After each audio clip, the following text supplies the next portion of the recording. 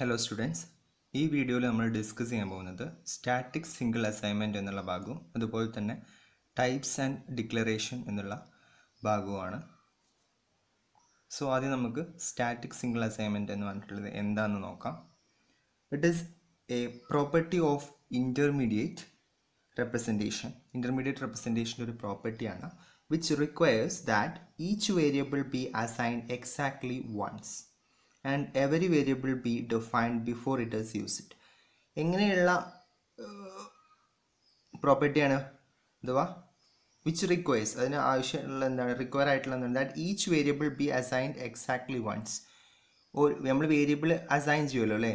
So ഒരു variable ഒരു പ്രാവശ്യമേ എന്ത് ചെയ്യുള്ളൂ അസൈൻ ചെയ്യുള്ളൂ, എക്സാക്ട്ലി വൺസ് ഒരു പ്രാവശ്യം മാത്രമേ അസൈൻ ചെയ്യുള്ളൂ. അതുപോലെ തന്നെ നമ്മൾ ആ വേരിയബിൾ ഉപയോഗിക്കുന്നതിന് മുമ്പ് എന്ത് ചെയ്യണം, അത് ഡിഫൈൻ ചെയ്യണം. അങ്ങനത്തെ തരത്തിലുള്ള ഇതിനെയാണ് ഇൻ്റർമീഡിയറ്റ് റെപ്രസെൻറ്റേഷൻ്റെ പ്രോപ്പർട്ടിനെയാണ് നമ്മൾ എന്ത് പറയുന്നത് സ്റ്റാറ്റിക് സിംഗിൾ അസൈൻമെൻറ്റ് എന്ന് പറയുന്നത്. We use subscript to distinguish each definition of variable. അഥവാ സബ്സ്ക്രിപ്റ്റ് ഉപയോഗിച്ചിട്ടാണ് നമ്മൾ എന്ത് ചെയ്യുന്നത്, ഇത് ഡിസ്റ്റിങ്വിഷ് ചെയ്യുന്നത്.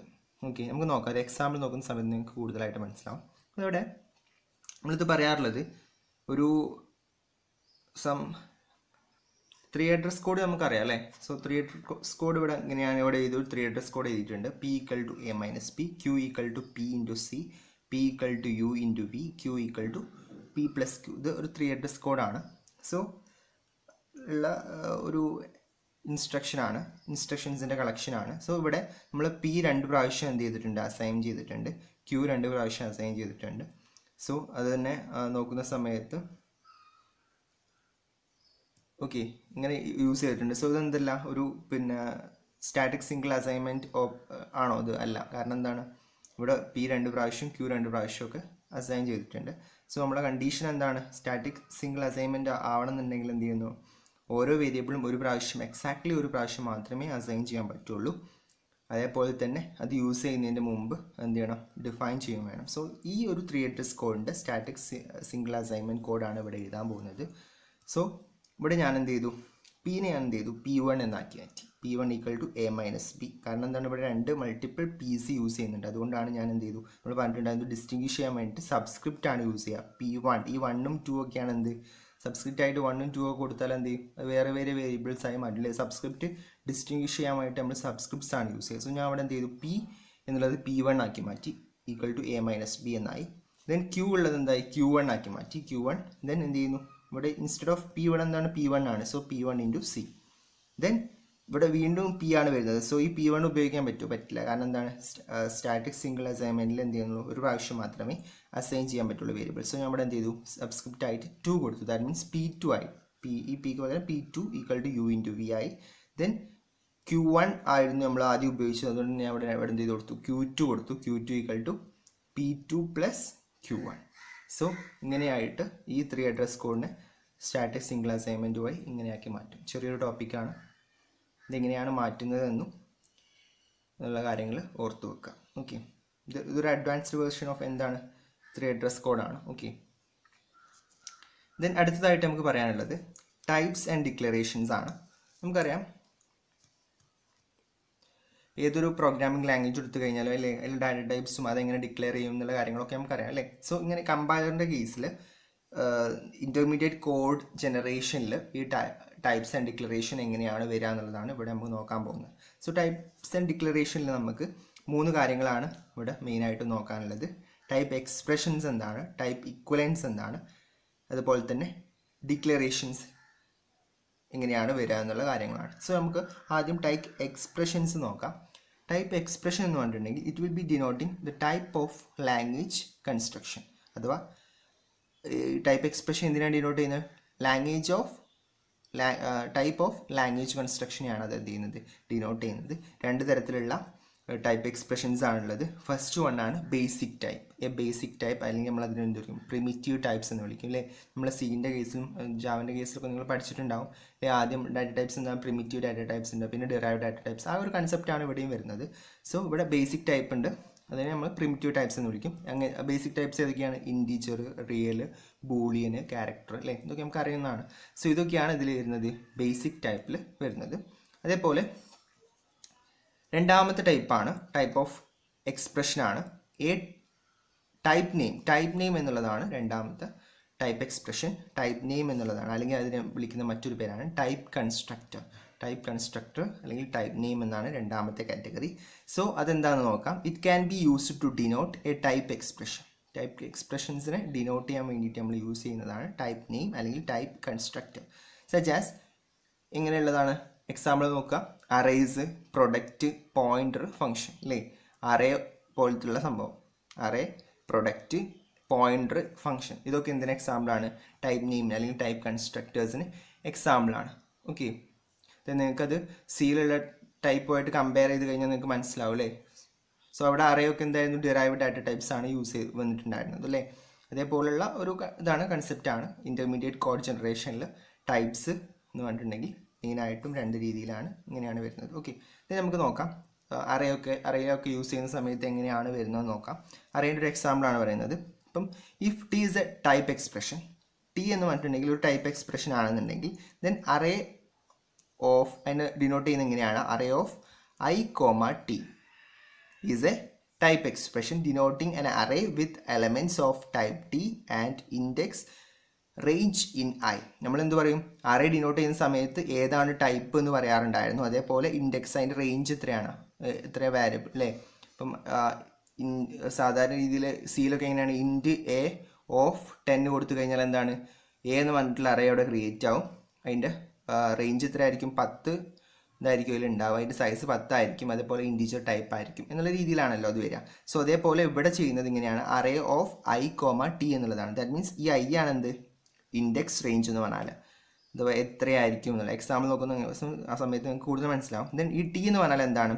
ടൈപ്പ് എക്സ്പ്രഷൻ ആണ്. ടൈപ്പ് എക്സ്പ്രഷൻ എന്താണ്? ഇവിടെ ടൈപ്പ് എക്സ്പ്രഷൻ എന്തും ആവാം. ബേസിക് ടൈപ്പ് എക്സ്പ്രഷൻസ് ഏതും ആവാം. ഇൻറ്റിജർ ആവാം, റിയൽ ആവാം, ബൂളിയൻ ആവാം, ക്യാരക്ടർ ആവാം, എന്തും ആവാം.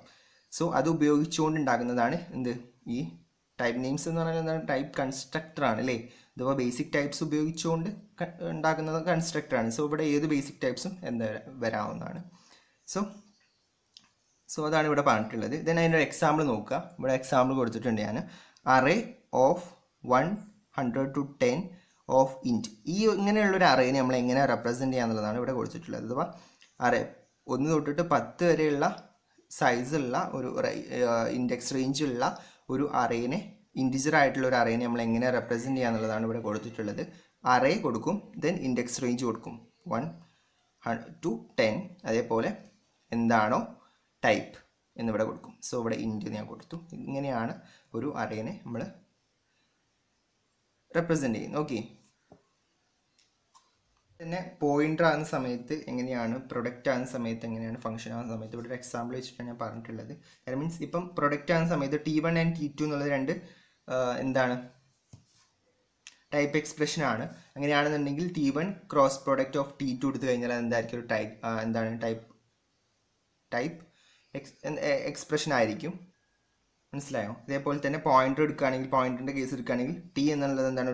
ടൈപ്പ് എക്സ്പ്രഷൻ ആണെന്നുണ്ടെങ്കിൽ ദെൻ പോയിന്റർ ഓഫ് ടി എന്ന് പറഞ്ഞിട്ടുള്ളത് എന്തായിരിക്കും? ഒരു ടൈപ്പ് എക്സ്പ്രഷൻ ആയിരിക്കും.